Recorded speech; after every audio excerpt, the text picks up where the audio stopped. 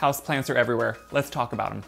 First thing, do you need to repot plants right when you bring them home? Not necessarily. Pots only need to be replanted if one, like this mini monstera, when you pull it out, if they're starting to encircle and their roots are really showing, then they could be sized up one size. Otherwise, plants don't want to be inundated with soil. Leave them in the size pot they're in. Another reason to repot is, look at this. This lightweight plastic pot is not gonna hold the weight of this Sansevieria. It's a moonshine variety. It's wanting to tip over from the weight on top and not a good root system. That's a great reason to pot it up in a heavier pot, but of the same size. Don't inundate it with a large pot. When it comes to watering, these plastic pots they come in actually make it super simple. I'll even use these so I can just put it in a decorative container, but then pull it out, take it to my sink and water it. These have good drainage. Plants want to be saturated with water until it runs out the bottom, but then let them dry out in between. They don't want little bits of water every so often. They want a good watering, then let them dry out. This makes it super simple.